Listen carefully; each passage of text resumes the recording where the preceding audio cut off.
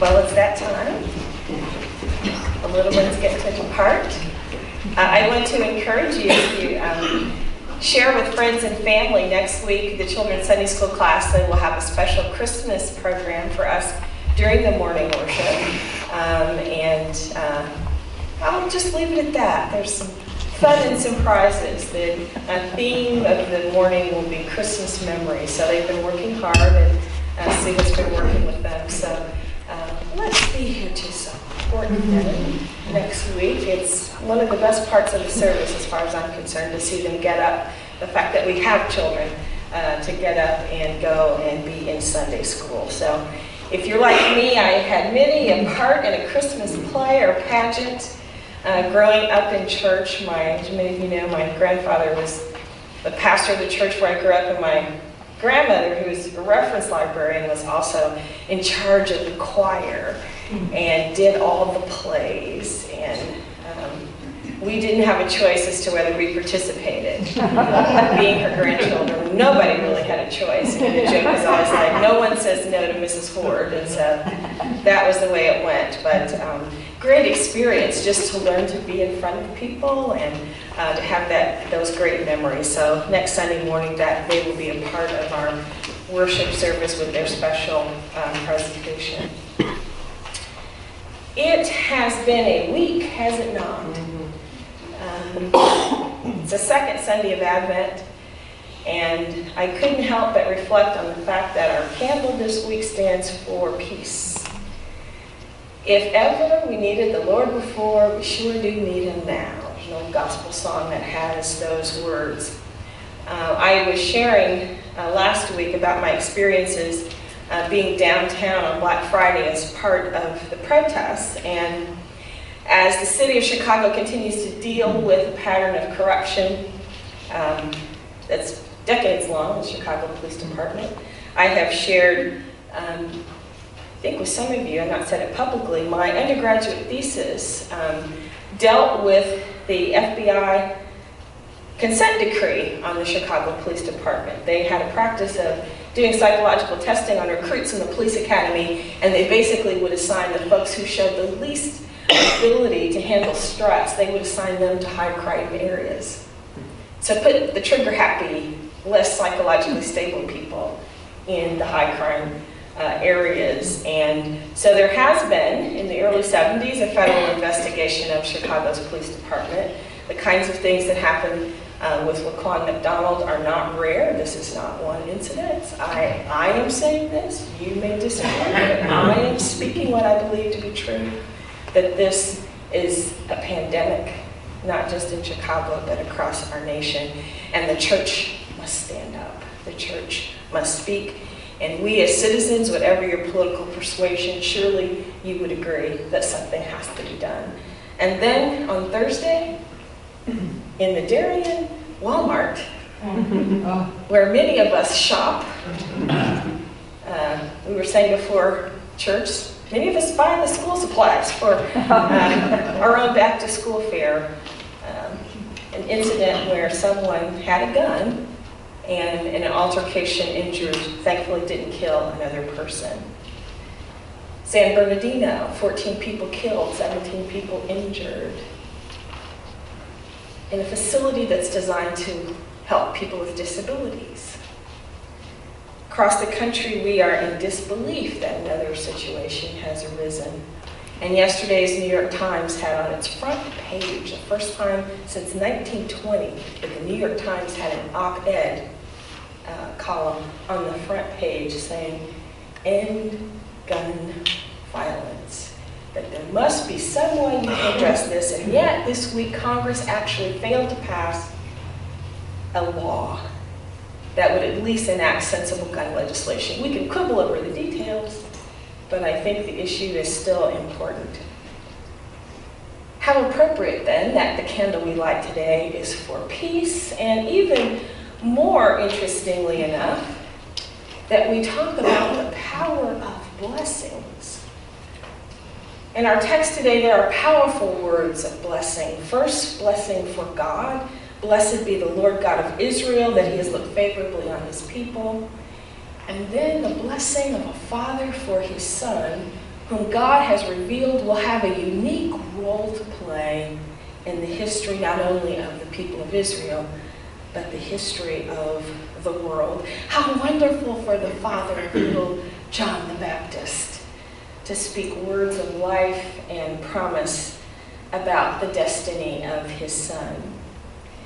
The father speaks words of blessing over a son that he never thought would come. If you remember, Elizabeth was unable to conceive. John the Baptist's conception is as miraculous, if not more so, in some ways, because Elizabeth herself was much older than Mary.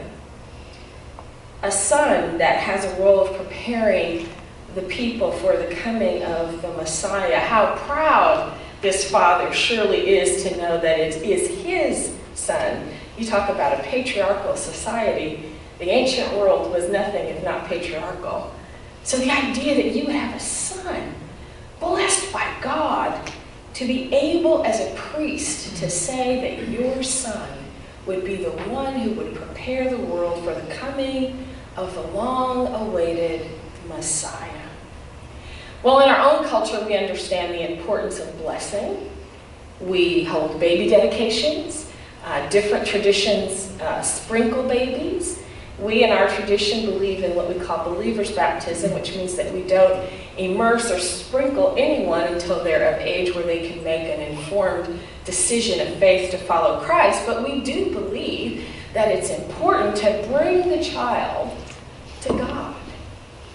It's important to make a statement that we will do all we can to ensure that this child has everything it needs, not only for its physical well-being, but for its spiritual and psychological well-being. It's important to declare our love for our children by making a public statement that we seek God's blessing upon their lives, that we want the very best for them.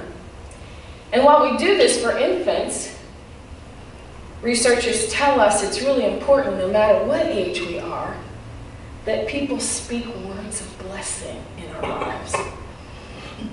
We know that in some parts of our city, in some parts of our metro area, and our state, and across the country, there are kids who go to school every day who maybe didn't get the most nutritious meal at home.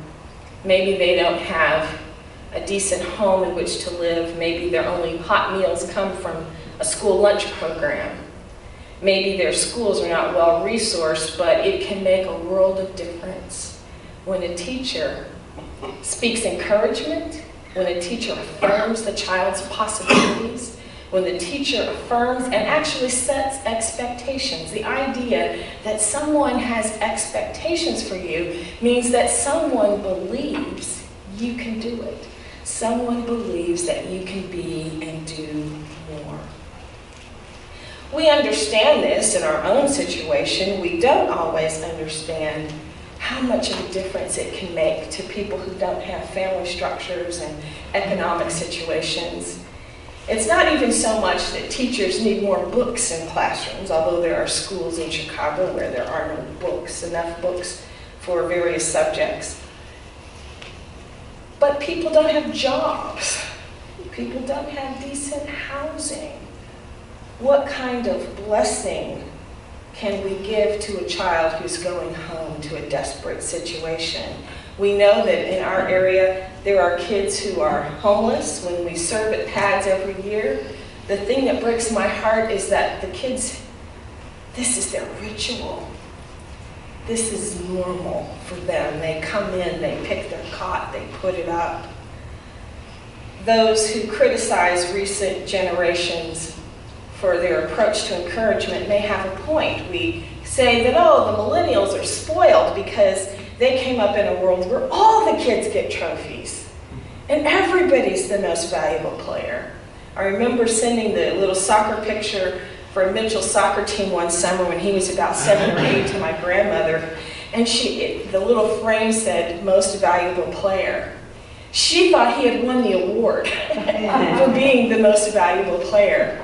And I said, Grandma, that's what the little picture frame says for all the kids. Now, mind you, in my heart, Mitchell was the most valuable player. And many of his coaches tried to get him on traveling teams, but kids are not learning how to lose.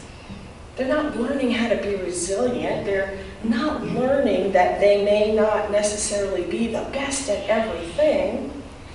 And I think there is a way, as one of the foundations that we give to our children and our communities, to give them blessing. Not to give them platitudes, not to cushion them so that they don't learn from life's ups and downs, but to do what one song says, to speak life. To speak life-affirming words. Zechariah turns to the baby and says, and you, child, you are going to do something awesome. God is with you. You're going to make a difference in the world. He didn't speak something very general. He spoke something that, though seems grand, it was pretty specific, because Elizabeth had been told that this particular child was going to have this particular role in life. We all know how much we want to encourage any talent or gift that we see in our children or our grandchildren.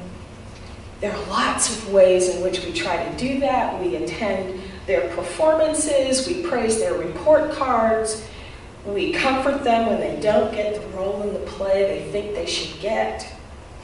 Now that Mitchell is grown and away, I still enjoy going to programs and plays of other children. I'm a big fan of Sarah and Delaney Durbin. And I do that because I know how important it was, because my son tells me, you would always see him come out on stage and search until he found us, and then our eyes connected. My husband and I go to piano recitals and vocal recitals of a program that one of our friends runs to give kids on the south side of Chicago an opportunity to take piano lessons and voice lessons. These kids aren't ours. We don't know most of them. We just know Mike Manson and his wife Lori, and we're there to support them and go up to the kids and tell them what a great job they've done. Blessing.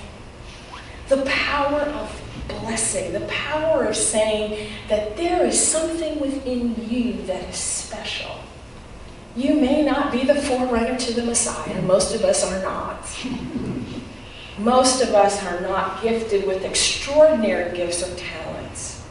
But all of us are worth the blessing of God, to say that God has made you and you have something important to do. Something that God has given to you to do in this world. I have to think that there are kids who are in gangs, not just in Chicago, but around the country. Kids who are selling drugs because they see somebody else driving a nice car down the street and think, man, I want that. Those sneakers that the other guys have at school, I want that. Do you know how much it costs to get a hair weave? Do you know how much it costs to get braids put in your hair? I don't do these things because I can't afford these things. I'm not going to pay over $200 to have braids put in my hair. The power of needing something that will make me feel special and accepted is worth interesting sacrifices. Do you know how much the latest sneakers cost? I'll never forget when Mitchell went from children's sizes to men's sizes. The price doubles. And everybody needs to have those sneakers. If I don't have blessing in my life, if there's no one telling me that God loves me and that there's something special in my life, I'm a little more susceptible to other external forms of affirmation. Well, when you pay attention to a child's particular interests and gifts and affirm them, then you are planting seeds not only for future success, but for their health. When you affirm even the most simple things, You light a candle of affirmation within a child, a person, a friend, a family member. And I'm not talking about superficial, perfunctory compliments. But even within our own church, when we affirm individual gifts to do special things. Dixie's stepping down from being the treasurer, but Dixie has always said how much she loves being the treasurer. That's kind of strange, Dixie. But we affirm that in you. Amen. Alice probably didn't want to be property manager forever. But my God, we affirm that. She has the spirit of a general contractor. Tell Alice, thank you. Thank you. That's blessing. The power of even a thank you, the power of affirming the fact that you realize that what someone has done has made a difference, has made the world a brighter place to be in. There's power in affirming and giving blessing to people. Our outgoing chair, Karen, is an administrative juggernaut, I guess. Karen's got lots of energy, great ideas. She served in this role for 4 years. Thank you, Karen. Our website is better, our public image and face, our literature, our materials, the structure and the way in which we handle our business. She's returning to be an elder, and we're welcoming her to that. But we need to look around this room and see, whom have I not affirmed or encouraged or appreciated? Jim Claffey, Galilee, Mac. Communion doesn't just appear. They never say anything or ask for anything. Debbie makes the bread, Nancy made it for years. Just thank you. It matters that you care enough to lay out the Lord's table for us. And if we understand how much that means to us, it means something, I think, when we tell Rick and Roll and we appreciate the music. Martha does great administrative things with our elders, our worship committee. Bill's working with the technology around our recordings of our sermons. Barb keeps that soundboard up and running. There are so many things that all of you do. Can I just say thank you? Can I tell you what a blessing each of you are? And I hope you're smiling, at least from the inside. That each and every person who walks through this door, there is something special that God has ordained in you and through you. And if we get that for ourselves, then we are called as the Church of Jesus Christ to get that this world that looks like it's falling apart. Remember our text last week? When Jesus was talking about the falling down of Jerusalem, and he said it's going to feel like all hell is broken loose. This week kind of felt like that, didn't it? There are more and more weeks like that. There are people out there that need blessing. They just need the affirmation. When you hand them a plate of food at Pads or refill their drink, a kind word, a smile is a blessing. People in the grocery store. I was returning an item that I got at Carson Perry Scott a couple weeks ago, and it was actually Saturday, I guess. Everybody's in the mall at Orland Square, blah, blah, blah. I'm actually there to return something. The woman was so kind and so nice and so positive, and I said, thank you for being so pleasant in the midst of all this chaos. She says, I just don't think there's any other way to be. Being nasty is not going to help anything. And I said, amen, sister. I took her name and I called the little line and I said, you need to tell, her name was actually Teresa. I said, you need to applaud Teresa. Teresa was a blessing to me. And those are the words that I used. When I close my emails, I always say blessings and peace. I know a lot of my clergy friends will say blessings, sometimes people peace. I really mean blessings. And within my tradition, the African American church, sometimes, oh, I'm blessed and highly favored. Everybody's talking about, oh, bless you. When you sneeze, we say bless you, bless you, bless you. These things are not lightly taken. At least not, I don't take them lightly. When you say to someone, God bless you, do you realize the power in those words, that you're calling down God's blessing and favor? When I say blessings and peace, I mean blessings in whatever way you need them, and I need peace in whatever way you need it. The power of blessings. Blessing was thought to be so important to the ancient nation of Israel, and I'm going to close with this. That Moses told Aaron, speak these words to the people. The Lord bless you and keep you. The Lord make his face to shine upon you and be gracious to you. The Lord lift up his countenance upon you and give you peace. That was the benediction that my grandfather always used. And as I studied for this sermon, it hit me with great force, because just last week, and I shared this, at the church that Walter and I served when we were in our early 20s, the young adult choir, or actually wasn't young adult, but the young people's choir, high school age kids who are now in their 30s and 40s, who had a 35th anniversary reunion concert to thank the pastor who had been there when they were in high school, who is now a bishop within the denomination, one of the officiants at our wedding. And they wanted to thank the adult sponsors who had spent every Saturday from 3 to 5 with them in rehearsal. I wrote a lot of plays for those kids. We did a lot of Thanksgiving weekend retreats. We did Bible study as well as choir rehearsal. 75 not so young adults did a concert just to say thank you for pouring into their lives.